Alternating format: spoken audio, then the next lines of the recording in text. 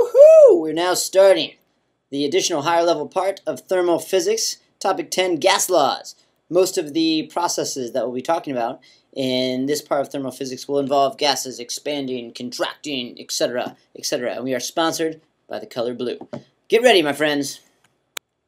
First thing, I want you to state what the equation of state is for an ideal gas. Now that is probably very likely my old friend and your old friend, Pivnert, where you probably know that P is pressure, V is volume. This N, though, might be a little bit new to you. That is the number of moles of gas that you have.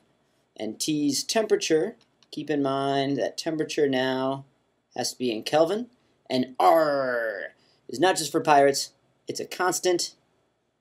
That is 8.31, units being joules per Kelvin per mole. A joule, funny enough, breaks down into a cubic meter times this unit of pressure, which is a Pascal. Hopefully you're aware of that. Now, you should know what it says right here, that all the other gas laws, Charles, Boyle's, Gay-Lussac, can be derived from this here, as long as you take as a given that the number of moles in your gas, let's say it goes through a compression, is not going to change. If that's the case, you can say that PV over T equals N times R. Just rearrange it. And this is a constant. These two things here. So what you can say in this situation up here, compression of a gas, where you are going to have, let's say, P1 V1 over T1 is equal to a constant, so it's also equal to P2 V2 over T2. But boom, this is your ideal gas law, or combination gas law, whatever you want to call it. And then let's say that if the temperature remains constant, then that would cancel, and you'd be left with P1 V1 equals P2 V2. Or let's say the volume was constant. You'd be with pressure over temperature equals pressure over temperature. Or you could do the same thing if pressure was kept constant, and you'd have Charles's law. These here. So there's no huge need to memorize all these other gas laws because they all fall out of the ideal one. So in the 1800s, a bunch of scientists were sitting around practicing their dance moves, and they decided, hey, let's take a gas and make it as cold as we can, which in the 1800s maybe wasn't that cold.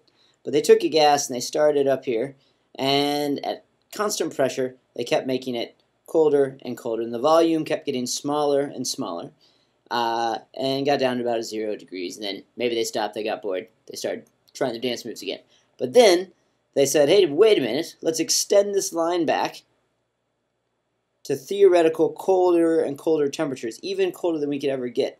And they said, whoa, there's a temperature back here where the gas would theoretically have no volume, and that happened to be at negative 273 degrees Celsius, or negative 273 Celsius. And that is the extrapolated absolute zero Kelvin. Some other scientists who were also practicing their dance moves said, hey, let's take a gas and get it as cold as possible and measure the pressure at a constant volume. So they ended up extrapolating back from this line, and at a constant volume, the pressure would drop to a theoretical value of 0, also at negative 273 Celsius. And that is how we ended up with absolute 0. Now this is for an ideal gas. Real gases actually wouldn't behave this way, which we'll see in a minute. Our equations are going to be for ideal gases. Let's say we've got a real gas like nitrogen. If we then try to get that under increased pressures or really cold temperatures, you might know that air, or nitrogen, mainly nitrogen, will go to liquid nitrogen. And so real gases will actually liquefy at high pressures or low temperatures. And this will no longer obey Pivnert. And so they will not obey PV equals nRT at all these temperatures, crazy volumes and pressures, usually low temperatures and high pressures. This is where things break down. And so, for an ideal gas, we do assume that we'll always obey Pivnert, but real gases in real life will not. Should the IB ever be foolish enough to present you with a gas law problem, you should hit it out of the park. Here's some practice to get going. Pause it and see what you can do with this one. Hopefully you are aware that standard temperature is not room temperature. It is instead 0 degrees Celsius, but you can't be in Celsius with this equation. Convert to Kelvin. Standard pressure is 1 atmosphere, or 101,000 pascals. You might see it as 101 kilopascals, but you need to keep it in pascals. I rearranged, as I did here. Plug in some numbers if you haven't already. Now maybe you did not plug in your units because you're in higher level physics and you don't have time for that. But every now and then you should, to make sure you understand why this is happening. You would see that the moles are canceling out, Kelvin cancels out, pascals cancels out, and you're left with a 0.029 cubic meters, which is, I guess, the standard IB unit, but it's kind of an awkward unit because a cubic meter is very big. And you should know that, cubic meter equals 1,000 liters, so this is going to be 29 liters as your answer. Now here is a problem for suckers. Don't be a sucker. Try and solve this one correctly. A lot of people could miss it. Pause it, see what you can do.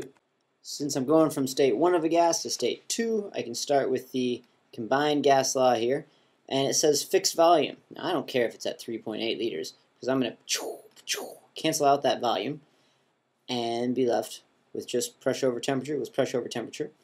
A sucker would forget to convert the temperatures, and I should know that 23 Celsius is going to turn into 396 Kelvin by adding the 273, and the 100 Celsius is going to be 373 when I add the 273. Now this rearranges to this situation here, and I've got 101 kPas. I can leave it in that in this particular case because it's not the ideal gas law, and I've got a ratio of 373 over the 296 Kelvin goes away, and I am left with 127 kilopascals. Maybe I'll round that to 2 sig figs, 130 kPas. That's it.